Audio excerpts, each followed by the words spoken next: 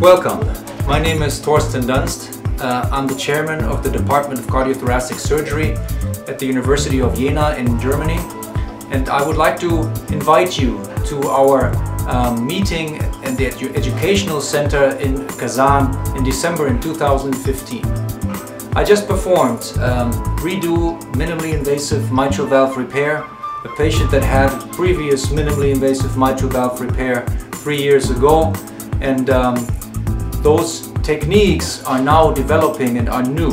And we have prepared 2 cases for you to discuss with us in Kazan in December.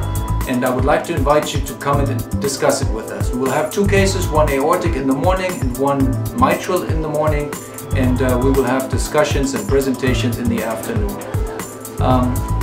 I hope that you will find time to come discuss with us and interact and to discuss the newest and latest techniques that are possible in cardiac surgery today.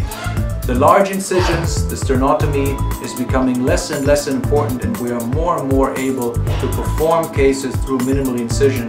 And so we will discuss which patients will benefit from those procedures and where the standard classic approach may still be required.